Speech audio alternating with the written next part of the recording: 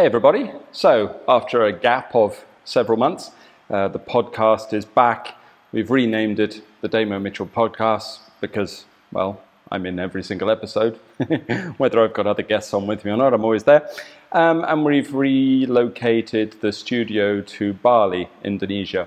So here, this place, where we'll be running the podcast from, is actually, upstairs is the main training hall for Gong in Ubud. And this is the floor underneath, which is a podcast studio. And then if you could see over there off the camera, there's a large training space, which will be where I do private classes for seniors within the school as well. So it's been a huge change to my lifestyle and also to the school that I run in general, I suppose, because previously, before the COVID 2 years off, I was running workshops in different places across Europe and America, whereas now I've relocated here to Bali. I'm moving into more of less of a workshop teacher and more of a full-time school teacher. So myself and 7 other teachers, or 8, something like that, a bunch of us anyway, are basically living here in Ubud for the majority of the year. I think it works out about 9 months every year, and teaching from this school. So we're going to be working with people, most of the students coming here we've known for a long time already. They're existing members of the school, but we're going to be working with them in arts like Gong and Tai Chi and Chinese medicine, eventually Bagua, but that's kind of a phase 2. But just kind of working on these arts in a kind of traditional way of training. So quite a shift for me. It's quite an adjustment to go from a traveling workshop teacher through to what is essentially mostly a full-time instructor of the martial arts and internal arts here in this little exotic town. It's actually quite cool because after, it's been nearly 20 years or something like that of spending huge proportions of my life in Asia studying these arts, it's nice to actually have the chance to bring a large number of people from my school over to this part of the world. Previously I've been coming over here, learning something and bringing it back to Europe or to America, but now, once I'm tired of traveling, I can start to bring the people over to this part of the world as well. It's also easier for me because I live closer to my teachers, which is nice. It makes it a lot more convenient for me to go and visit them rather than flying in and out of Europe all the time. So this is it. This is where I am. This is where I'll be. And this is the new podcast. This episode is just an introduction. That's all, nothing more. And just a little bit of a sort of keep people up to date on what's changing for me and changing for the school. So if you're not interested in such things, this may be an episode you might want to skip. So the podcast, before we start chatting about anything else, is going to be sometimes me talking, like it was during COVID, me talking on my own. But then sometimes I'll have guests. For example, the 2nd episode and the 3rd episode are already recorded. We did them in a funny order where I have guests with me. And increasingly that's what's going to happen. I'm going to have people sat here in the hot seat or vice versa, switch around, and I'll be chatting with them. That was originally the aim for the other podcast. Funnily enough, if you ever watched the Scholar Sage podcast on those nice leather Chesterfields that I miss, although I like my new companion. But if you ever watched that podcast, there was 2 seats, right? 2 sets of mics. And originally it was designed to have guests, but then COVID came, nobody could travel, there was lockdown, and I didn't have any guests. That's why it became a kind of monologue. So that will change. That will change. I want to have conversations with people, sometimes with people I agree with, sometimes I don't agree with, but hopefully it will all be pleasant and fruitful discussions with them, yeah? So we don't have the best equipment yet. The sound equipment's not here, hence the reason I'm just using one of these little clip-on mics, lavalier mics, I think they're called. And we don't have the proper lighting here or anything yet. So for the first few episodes, you'll have to excuse me. It's a little amateurish, but after that, we have equipment being delivered. So we have proper sound equipment, proper film equipment. So the quality will go up. I know the sound quality was sometimes dodgy on some of those other podcast episodes. So we'll improve that, we'll increase it, and it'll be a lot better. But unfortunately, I haven't had time to do that yet because, well, if you could see the other floors, they're basically a semi-building site. There's still a lot of work going on. As soon as they're finished and the school is ready, then I'll give you guys a guided tour because I'm quite proud. I know pride is a sin, isn't it? But quite proud of what we've managed to build here, and I've had some great help from some people here, both Westerners and Balinese, who've been helping me put this project together. So yeah, good times are ahead. I guess another major change for me as well came during the COVID period, during that 2-year period where it was downtime. And I almost feel bad talking about this because I know it was a very difficult time for a lot of people. Even here in Bali, like the tourist economy was destroyed. And I'm just seeing the Balinese starting to pick themselves up a little bit, sort of repair things, but it's not been easy. And not been easy for many people around the world, not just for their financial, but for their mental health as well. But I will say that for cultivators or serious practitioners, like I would class myself as one of those, I suppose. I guess I'm serious. I don't know. Can you be serious when you've got a neon pink sign behind you, like some kind of cocktails and dreams throwback? I'm not sure. But I think for serious practitioners, those 2 years were kind of a mixed bag, you know, because there was a lot of bad things going on. Business was difficult and things like this. But actually, for cultivation, it was very, very good. And during these 2 years, I pretty much, for about 18 months of it, I guess, managed to get the time away from teaching and traveling, which was huge, and flying around to teach workshops, to really focus on what I was doing. So I had a huge amount of time for practice, very little responsibility to students. I was still teaching online. But still, like, teaching online over Zoom is very different from teaching in person. It's less work, I'll be honest, because there's less in the way of sort of, well, for want of a better term, chi exchange. You're not giving anything out in that way. You're just simply demonstrating and talking to a camera. It's much less work intensive, labor intensive. And also I wasn't traveling, because my previous life was fly here, teach 4 days, fly here, teach 2 days, fly home, try to rest and recover as best you can, do your own practice, fly here, teach burger, then go see your own teacher, and then it was manic. You're basically living between teaching and training, but it's still, all that lifestyle takes away from what you're doing. Not that I'm complaining, I've enjoyed it, but it's definitely detrimental to practice. In some ways, teaching is the best thing for your practice. In other ways, teaching is the worst thing for your practice, because all of a sudden you're responsible for a lot of other people. So during that period of COVID, I got to really focus on what I was doing. And what I did was, this is going to sound odd, I pretty much dropped most of what I do and focused almost solely on meditation, my meditation practice, combined with chi building exercises, so that I could build enough chi to sustain the kind of intense schedule that I built for my meditation practice. That's really what I was doing. So I was just building chi and then burning it up, if you like, through very intense meditative training, you know, hours and hours every day. And most of my other arts fell away a little bit. So I allowed my Tai Chi and my Bagua to get a little rusty. I don't mind admitting. I just ran through the forms sometimes, but not much else. And I allowed lots of my Qigong to become a little rusty as well. And I just focused on those 2 things, building Qi and meditation. Because I know that meditation specifically, as in to enter into jhana and things like this, or even the alchemical training from the Taoist lines, takes a level of mental space that is very difficult during normal life. So because normal life all of a sudden was upended, that's what I focused on.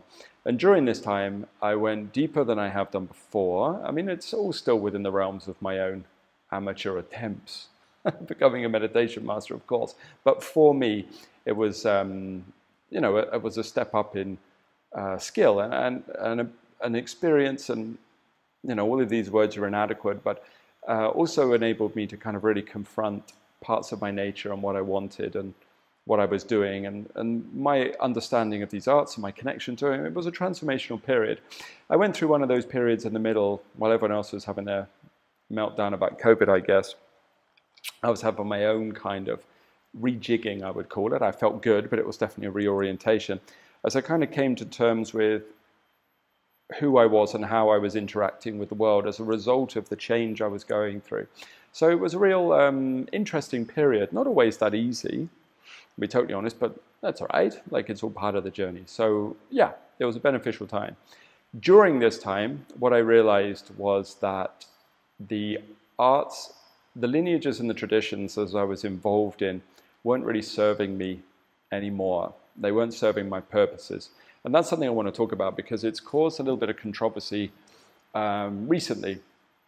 when I've kind of hinted at this on social media or things I've said to people, even conversations with my own students, is that my understanding and approach to traditions has changed. So as a little background, but very brief, because I don't really like talking about those kind of things particularly, is I came from, as you know, a traditional Japanese martial arts background, training Westerners and Japanese in their arts, and then from there transitioned into Chinese arts, specifically Tai Chi and Qigong first, and then it branched out into alchemy and then deeper into Chan meditation as well, and kind of exploring the plethora of arts. Somewhere in there was Chinese medicine. Don't know where that popped up, but I studied that too. So just really exploring it. And as a part of this, I really became involved in a couple of lineages, specifically the one that I'm probably better known for by the people who study with me, which was the Taoist lines, or the Chuanzhen line, specifically Longmen Pai, that I became involved in. So during this time, I got very obsessed by getting into this tradition. Now, initially, I did the same as many other people did, that I just wanted to study what I can about it. So with the teacher called Wang Haitao, for example, I study alchemy, but also some of the ritualistic things. And somewhere, there's a skeleton in my closet, there was a period where I donned the nylon blue robes and so on that you often associate with the Taoist arts, especially while I was in China studying in various places on a couple of mountains and in some schools, and kind of embroiled myself in that side of Taoist work. Now, all of that stuff always felt uncomfortable to me because it's not me. It's not me. It's just not me. I'm not a ritualistic guy. I'm irreverent. That is my nature. My nature is to be irreverent. And I'm not particularly enamored, never was, with Chinese culture or art either. Now, I'll tell you why. It's because I grew up around it. So right from when I was a kid, my parents and my family, my uncle, people like this, loved Chinese art. So we always had Japanese characters, calligraphy around us, and Zen art, and then Chinese art and Chinese dragons and all of these different things. You know, there was a fascination with Chinese culture, Asian culture, Japanese as well. So when I was young, I was actually enamored by that too. I was very caught up in it. I love the stories of the samurais and the kung fu masters. I was never much into Bruce Lee. I was more into the sort of stories of the immortals and the saints, well, what you could get hold of in the 80s. Anyway, it was difficult, but that really enamored. I was really sort of caught up with it. Then as I got older, I went off it. I just realized it wasn't me. And the funny thing is that Chinese culture and Eastern culture, I almost became immune to by a certain age. Like, it wasn't exotic to me. Like I did think it is for many people. I think many people in the West, Chinese and Asian culture is exotic. So it has a kind of excitement to it. And I get it, I really do. But I kind of went through that phase when I was a kid. And as I got older, I was kind of bored of it. Like, it didn't interest me. I was actually far more interested, to be perfectly honest, in the artwork and ethos of sort of 1950s America. Actually, that's much more appealing to me. There's a part of the reason why I love travel in America and those states down in the sort of Southwest, isn't it? Where they sort of, even Vegas and that sort of tacky 1950s artwork kind of, yeah, that all really interests me. That's more to my taste, hence the neon and things like this, I guess, rather than Chinese art. Now, sometimes people have hit me with this going, oh, the flamingos, Miami style, and people have hit this sort of block with trying to understand me, is they think that there's something wrong with me. You can tell in the way they write. Like, you're supposed to be into spiritual stuff. Why don't you play the guqin? Why don't you do the tea ceremony? Why don't you sort of bang the gong and do the rituals and have the artwork? Why doesn't this look like I'm in a Zen sort of meditation hut? The reason is I just don't like it. I don't believe that those things make much difference to your practice. I really don't. Now, that's not to put down people who are interested in that, because I have students that play the guqin, I think so. I definitely have students that are into tea ceremonies, and I have students that like to dress a certain way and make their house look like a Chinese restaurant. That's all well and good, that's great, but it's just not me. I don't like it. To me, it's just preference. And because Asian art and culture doesn't have an exoticness to me, I'm not really interested in it particularly. So I kind of hit this wall during the kind of early stages of my study with Taoism, and also with Qigong, with teachers like Shen Hongzun and stuff like this, who wasn't Taoist specifically, but still, you know, Chinese and very caught up in their culture. As I just hit this wall where I just didn't like it. I just wanted to break away from it. But I loved the practices. The practices are always really important to me.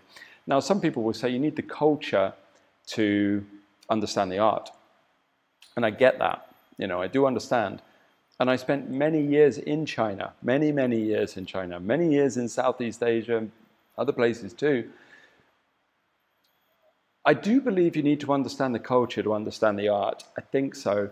But I don't believe the culture is what people think it is. I think, to me, or what I have found most useful, is the culture is understanding the mindset and the way of thinking and the view of the world that was formulated, as best as we ever can know, by the people that created these arts. I don't believe it's the tea ceremony and the guqin and the calligraphy on the wall and all those kind of things. I don't believe those are the culture. Or from what I see, the embracing of that side of the culture never seems to help people understand the arts. What it seems to do is take them off down a different route that becomes a little irrelevant. They end up studying the kind of history or the art of something for the sake of it and miss out on the practice, and definitely doesn't affect their skill level. Whereas if you can understand the mindset on a sort of deeper level, or of the practitioners who came up with these arts, I think that's a greater way to understand the culture in a way that's useful for the practice. Now, maybe some people say they can get into the mindset of these practitioners through the tea ceremony or through calligraphy or through the whatever, music or whatever. Okay, great. Maybe you can, but I couldn't. That wasn't my way to access it. My way to access it was spending time around those cultures and learning about how the people think, not about how they express themselves through the trimmings or the outer dressings of their culture, So I think for that reason, I was never much interested in that side of it, or not once I get to a certain age. So that pulled me naturally away from the kind of ritualistic sides of it. And I was very clear with my teachers. I said to them that the various ones I study with, what I'm interested in is your practice. Okay, I want the core of what you do. The alchemy, the meditation, the energy work, that's really fascinating. The other stuff I don't care about. And just despite some periods where they'd really resisted and tried to teach me some other aspects of their culture, I'm particularly thinking of a couple of very embarrassing guqin sessions where I think they'd never met anybody with as little talent for the stringed instrument of the guqin as me. It was almost like, when they watched me, once they'd seen how bad I was at that, then I got my way and I studied the arts. I really wanted just to study the core of what they were doing. This kind of sums up my nature in a bit. Like, I think my character is a mix of irreverence and liking to poke fun at things, never in a malicious way, but I like to stir and prod and poke, see what's underneath that thing, give you a poke, see what you do. Okay, that's what that is. But then the other side of my nature is also to strip away those things that I don't believe are directly helpful to what I'm doing and then pursue the core of a path. I'm not a digressor, and I'm not someone who's easily distracted, and I'm also a workhorse. I think most people that would know me would agree that I probably work harder than the vast majority of people that they've met on these arts. It's like my OCD and my obsessiveness is piled into these practices, but I don't pile it into the trimmings. So again, if other people want to study those, that's great, but that's just not who I am. It's not who I am. Now, what I've encountered is that people who do study those, what I would consider peripheral practices and peripheral aspects of the arts, often get very grumpy with me, like I'm some kind of, I don't know what you'd call it, pariah within the arts, or I shouldn't really be doing this. And I find that very funny. Like, I find that very strange that people can't just leave you to do what you want to do. So I'm not speaking about out against these practices because I want to convince other people not to do them. Not at all. Like I said, some of my students are really into the tea ceremony. I'd rather drink, cocktails, but that's their thing, But I want people just to understand that that's not who I am and not what I do. So if people are going to come study with me, they're not going to get those things. So if people want the wider culture and the wider arts, or whatever you want to call it, you're not going to get those from me, so don't train with me. But if you're someone who's not interested in those things, and the core of just the alchemy, the meditation, and the exercises, the system interests you, then I'm probably a good bet, to be perfectly honest, because that's also where my heart lay. And you have to choose the teacher that suits you. I'll never train you as a priest. I'll never train you as a, whatever, musician or a tea, or I'm not going to talk about those things. I'll never act like I'm Chinese. I'm English. from the south of England, and that's who I am. I'm a stinking working class Brit, so that is always going to come across in who I am. I'm really sorry, I cannot pretend to be something else. I even had like people, while I was learning to teach, trying to convince me to act a certain way. You know, it's almost like they were mentoring me, and they're like, well, you know, if you act a little bit more like this, and you have this boundary and this border and this front, and often what they were trying to tell me to do was act Chinese. That was really what it came down to. Like I was trying to be the sort of stroke my beard and sit like this while I talk or whatever people do. Like it just wasn't me, you know, it's not who I am. So that really kind of brings me through to where I was in during the lockdown period. Is I was talking to my teachers a lot, and I actually got to visit a couple of times during lockdown. I was very lucky. There was a couple of breaks in the lockdowns where I got to go and see them. And interesting sort of chatting and talking with them was more and more as I went into these arts, more and more of my connection to the tradition fell away. So I had less interest in Buddhism, like it's just faded, less interest in Taoism and Hindu. I just don't care. It's like it broke down more and more. So even instead of the kind of the trimmings and the lineage and the tea ceremony and the fancy robes that everyone likes, that had already gone. But now I literally have no interest in connection to those particular traditions at all. I went to Bhutan, I visited the sort of Buddhism there and spoke to and got the chance to listen to the lamas and see what they were doing. And, you know, alongside that Vajrayana branch, I've had experience with the Taoist branch, been in India and sort of seen how it kind of works in the yogic lines. And while it's all very fascinating and interesting, it's just not for me. More of that has fallen away too.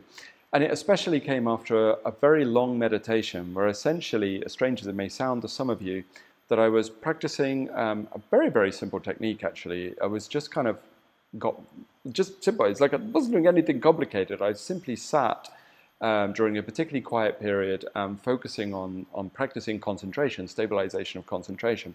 And originally in that practice session, I thought it was going to be crap. You know, you have those days where you just, yeah, I'm going to be rubbish at everything today. Oh well, I'll go and be crap. That was kind of that. I remember that thought process. So I went and sat down and I thought, well, I won't do anything complicated. I would just sit and I would just, for a short while, half hour, an hour, I'll just practice my concentration. And then I hit, I don't want to say an experience because an experience is a bad word to me. An experience means it's done, it's gone. It's something stored in the memory ready. But I reached a state in that meditation that was transformative for me. And I was kind of caught up in it for a very, very long time. And then once I sort of came to, for want of a better word, and came out of that meditation, out of that jhanic state, a lot of time had passed. I'd gone all the way through the entire cycle of a day and then gone into the next day. I was very bewildered. It was almost like being jet lagged when I came out of it. And some of you hearing this won't believe it, and that's okay, but I can't shy away from the truth particularly. I don't want to do that anymore. I've oftentimes in the past, I've been diplomatic in the name of not sort of shaking the apple cart, I think is the saying. Did I make that saying up? Is that a real saying? I don't know. Shaking the apple cart too much. You know, I just wanted to sort of be as amicable as I could with people, but I'm kind of tired of it. So I have to tell the truth is during that period I sat and it was a full day had passed, basically. I'd gone from night through to the next day, past that night, into the next day again. So it was very disorientating. But when I came out of it, really all of the attachments to all of those traditions had gone. And this was why I had to sit and tell my teacher, like, I don't know where I am anymore. Do you know what I mean? I don't feel any affinity with Taoism. I don't feel any affinity with Buddhism or anything, like any tradition. I don't feel a desire to be a part of this lineage or that tradition or to hold this art. Like previously I'd had this mindset of like almost like a museum curator, like I was holding on to this tradition and I had to learn it as best as I can to pass it on, minus the Guchin. But all of that had gone as well, like completely gone. It had broken down. So I was almost like purposeless, I guess. And what I came to realize was all of my clinging to all of that black and whiteness of the tradition and the dogmatic obsession of maintaining the traditional nature and the pure nature of these arts had become not only a raft I was clinging to, but also something that some wounded part of me felt it had to belong to yeah, it wasn't healthy. It wasn't in a healthy way. I was caught up in dogma, maybe less dogma than some others, I would say, if I were to give myself some credit, but still to a certain degree. And after that, particularly that sit, and then increasingly some meditation afterwards, is I feel that that breakdown has come, that it's just not breakdown. You know, that breakdown of my connection to those things is gone, so that I feel a lot more free. And what I've come to realize is that actually my journey now lay a little separate from the tradition. And speaking to my teachers, they were very supportive of this, very, very supportive of this. They were congratulatory on the outcomes and the effects, and believe me to be going in the right way. That's very important to me, because these days, whatever you say, you get negativity. I'm sure I'll get negativity under this video from people who watch it who don't like what I'm saying. And that's okay, it's fine, because I don't really care. But if ever my teachers critique me, that's a big deal. You know, that's something that is hard for me. Not critique in like a correct me way, but if they were really negative down on what I was doing, I would stop. Those are the people I listen to, because they're the people whose opinions I really care about. So I was very nervous when I started to speak to him about this. Like, I think I'm actually out of those things. Even just, I feel like the claws, the hooks of those traditions are out of me. And I was nervous telling them, but no, they were very positive, which was a big deal to me, a big deal to me. So that set me off on a few months, really, of then just cognitively, nothing deep, just trying to figure out what I was going to do. And I came to realize that I think actually it's important that I'm just honest. And much of my school, the school that I run, the seniors that have worked with me for years, I haven't really spoken to them about it yet. I guess rather unceremoniously, quite a few of them will hear about it here on the podcast first. And I don't know how they'll receive it, because when I see them in the new year, because obviously with COVID, I haven't caught up with them in a while, lots of them, is I have to say to them and explain to them in more detail than I do here that, guys, like, that's done for me. I have no interest in Taoism, Buddhism, lineages, tradition, scripture. None of it's interesting to me anymore. I'm done with it. What I'm interested in is I have this path that I'm following, and it's led me to this point, and I feel it's going somewhere. Whether that's right or wrong, I guess we'll find out. And I need to present what I'm doing to you in this way. And if some of them like that, then they'll stay with me. And many of them, I expect, won't like that. And it will probably be difficult for them. They'll have to figure out what they're going to do. And I kind of envisage a certain degree of breaking down of my school a little bit, of Lotus Gong. And I'm okay with that, because I think some people want that tradition, and they want that lineage, and they want that purity. But it's just not who I am anymore. I provided that to people for 20 years, pretty much, of Lotus Gong. I mean, I was teaching at the same time I was traveling in Asia. And I always presented things in traditional a way as I possibly could to people, as much as I could through the filter of being an Englishman, you know, not being a Chinese born and bred, you know. So it was always a little bit of a cultural filter, but presenting as pure as I could. But I can't do that anymore, and I don't want to. So that's that. As spoiled as that sounds, I don't want to. So I think that increasingly, the methods for me are not changed. The methods are not changed. So some people won't even understand what I'm talking about, because if you're teaching the same thing, what's the difference? I'll be teaching the same exercise, the same practice, the same way of working, because those things to me are the things that worked. But the cultural baggage is what I will be stripping away from what I'm doing, so that increasingly it could be linguistically neutral. It's irrelevant as to where it came from. And I don't feel any particular loyalty to a particular lineage or branch. I feel a great loyalty and love for the people who taught me. But thankfully, the teachers I have now are also in a similar place, where they're kind of stepping out of traditions too. I believe that the traditions were needed for me. I believe they were. It's not like you could start in the middle of nowhere and, you know, get any good results. They had to formulate who I was. I had to be very black and white and very dogmatic for a long time, because that's my nature. My nature is to be very chaotic, and I'm an extrovert, and I'm an outgoing, you know, there's energy all over the place. That's who I am. I'm ADHD on steroids is my natural way of being. So I had to kind of temper that, learn the rigorous discipline from the Japanese arts, and then the formality of Chinese tradition and lineage to formulate who I was. But then at the same time, it gets to a point where it's just a block. Like, it's a block for me. It's a prison. And I feel like I need to step out of that, or I have stepped out of that, whether I wanted not or not. I was kind of kicked out of it by my own practice. And that's really what I have to teach. So it still means that I'll be aiming to teach the formality and the discipline to the people coming up through these arts, especially the younger ones. But it will be presented from me in a far more practical and tradition and exercise-based way, rather than worried about lineage traditions and things like this.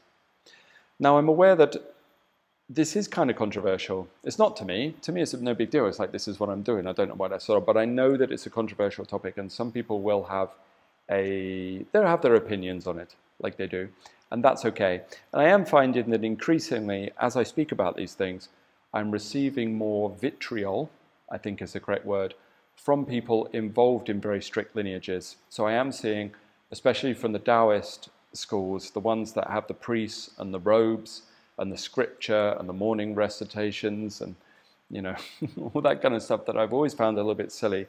I am receiving more vitriol and attacks from them. And that's okay. I don't mind. That's all right. Because if I were to retort to some extent, I would say that I don't think I've ever met anyone from any of those kind of backgrounds that has anything of value, or that I want, or that I find admirable or inspiring within them as people or as practitioners. Now, I know that's a really harsh thing to say, but I think, let's be honest, right? In life, if you have a fairly acute sense of discernment, shall we say, which is a polite way of saying picky, isn't it? If you're picky in nature, I think in life you do find very few people that you find really inspiring. I think I find people that have inspiring things in them. I can see that in strangers, and that's very clever. Wow, that's quite a skill. That's a nice character trait. That's a very kind thing you've done. Those kind of things I find out. But there's very few people that I could actually go, okay, that person there I find highly inspiring. There is something in that person that I recognize as truth and magical, and something that I want to orientate myself towards. That's really what it comes down to. If someone is inspiring, I allow them to inspire me. I move in that direction. And I meet few of those people that are truly up there, you know. So when I do meet those people, that's what I'm interested in. Now, having been around many of the very dogmatic religions and traditions, I haven't found anyone that really inspires me. I found them with inspiring character traits, sometimes admirable perhaps, but none of them have really blown my mind with who they are. But yet, some of the people I have met who do that for me, that I'm like, okay, you've done well. I am in admiration, are not within those traditions. Often they've had training within them, but they don't exist within them. And one thing I find universally is they also speak in the, I wouldn't say in the negative, maybe in a critical light towards the people caught up in that dogma as well. So that's where I find myself at the moment. I don't know how it will go. I'm sure that some of the people I teach won't even notice, to be perfectly honest. They're still doing the exercises, they're still doing the training, but I feel the difference. I feel a liberation from those traditions. It's a funny thing, isn't it? It's like when you start out, you have to find lineage, functional lineage in these arts. And okay, that's useful because it means you're studying something that's not made up or wedged together. But there's also an egotistical side to it where you want almost like a CV or a, you know, like a a training history that's behind you that people reading go, wow, that's impressive. It's like some kind of name dropping. And that becomes a form of chasing for the wrong thing. So you end up chasing the trimmings rather than the core. And I think that as these things have all broken down, my obsession or worry about my CV for want of a better term, whatever you want to call it, my bio, has broken down. Now, that being said, my CV, my training bio is actually very, very good. If you were to objectively place it next to other people's, it would be pretty good. It would be better than most, even though I get attacked for that, weirdly. People are just negative on the internet. But it's pretty good, but I don't care. It's not something that I'm enamored with anymore. What I'm interested in is to simply keep exploring and keep working on my personal development and a connection to what, for want of a better term, I can entitle my soul. And I know the Buddhists are probably cringing hearing that, but that's really where I'm at, and that's where my mind is at. the exploration and connection to the soul. That's really what interests me. And I believe that the traditions are a problem in this, that they don't help. I think the traditions can train the mind, the most transient part of who we are. They can train the body, fair enough. They can train the energy, but I believe they lack what is needed to connect a person to their soul. Because I think for everything that we do in the art, there is an outcome, and then there is an antithesis to this outcome. And the dogma of a strict tradition is the antithesis to truly finding your soul. So that's where I sit with it at the moment. So apologies if that's just an overly personal and slightly vague rant or talk, but it's just where I'm at right now. And I'm not trying to convert anybody else to anything. If you want to study to be a priest, study to be a priest. If you want to study to be a tea drinker, study to be a tea drinker. I don't care. Whatever you want to do.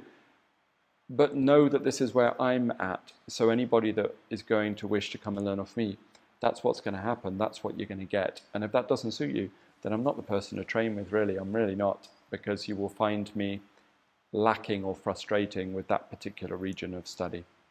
Other than that, I just wanted to introduce you to the podcast studio, which I'm sure you will agree, demonstrates an exquisite level of taste that borders on tasteless, perhaps.